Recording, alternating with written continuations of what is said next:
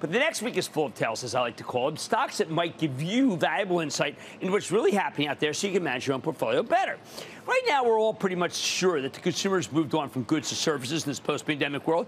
Makes sense. Remember, we are all long on money and short on time. Please don't forget that. That's been my wrap on the post-COVID economy for a while now. But there's no better test of that thesis than we hear from Carnival. Yes, this company was once considered COVID ground zero. Remember, you used to call it the Petri dish? But now it's thought of it like it was like before the pandemic, as a fun, inexpensive vacation, especially if you can hold your liquor. We need to pay close attention to when the company talks about future bookings on the call to gauge how much longer this travel and entertainment boom can continue. That will be crucial. Now, Tuesday, oh, this is a tough one.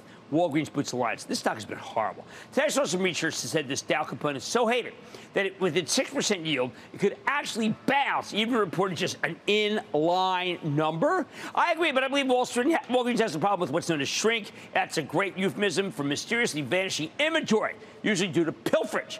That problem is getting worse, not better, especially because they now have to lock everything up and force you to wait for a struggling worker to come over and open up the plexiglass. And by the way, it's not the best shopping experience. Look out, Amazon Prime Day could be a vicious hit for their sales.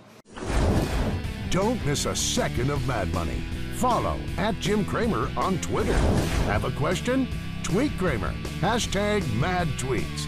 Send Jim an email to madmoney@cnbc.com or give us a call at 1-800-743-CNBC.